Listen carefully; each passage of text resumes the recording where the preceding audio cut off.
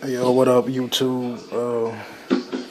I don't know why I didn't do it earlier, but yeah, I had taken the door panels off my car. I already got the rear back in. I'm finishing up the front. That one's done. Got this one right here. But my girl come through and surprised me with a little gift for my car. I don't know if you can see that, but yeah, that's a projector logo.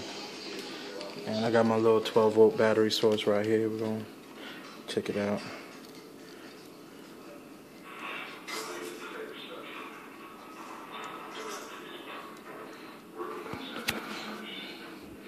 There it is. It's a little unclear because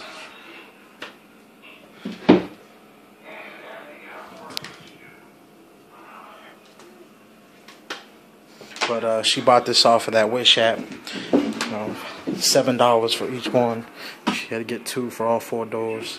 This is the box. Comes with 2 laser projectors, and it comes with a tool. It looks like this right here. This blade unscrews so you can take the board out. Plastic. It's universal on any door. The biggest thing is it's got spacers. You can't really see, but they unscrew so you can do a almost flush mount. I came across an error on the second one that I did. I wasn't checking clearance.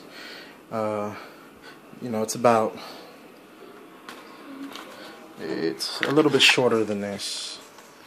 So you see, there's my thumb. You just got to make sure that wherever you are going to put it, you're not going to bump in anything. And on the back doors, they're smaller. And I had it too far towards the middle, and it actually gets shorter the further down you go. So I had to bring it back to the end. Luckily, I was able to mask the board up pretty good. Seal it up from the inside. It doesn't look bad. You won't see underneath the door. But this one, I got it right in between the courtesy light and the little drawer on the side of the door. Fit in perfect. It actually is in between this mounting bracket for the door, whatever nut. Yeah, straightforward. I'm wiring it up. These go anyway. There's no real positive and negative. I hooked it up both ways on my factory plug, and they lit up. So what I'm doing is mine happens to have a black and a red, so I'm just matching red to red, black to black. It goes up in there, and it'll come on anytime the door opens with the courtesy light. Trying to think of what this is. This all I did for this one was put Toyota and scroll through, and there's a couple of them. If you wait, they'll usually go on sale. They're usually around $12 to $15. If you select like, you'll get an email later saying that it's on sale. But you can get that through either the Wish app or the Geek app. And they have a lot of little things like this that are pretty cool. If you haven't heard about that, all the stuff comes from overseas.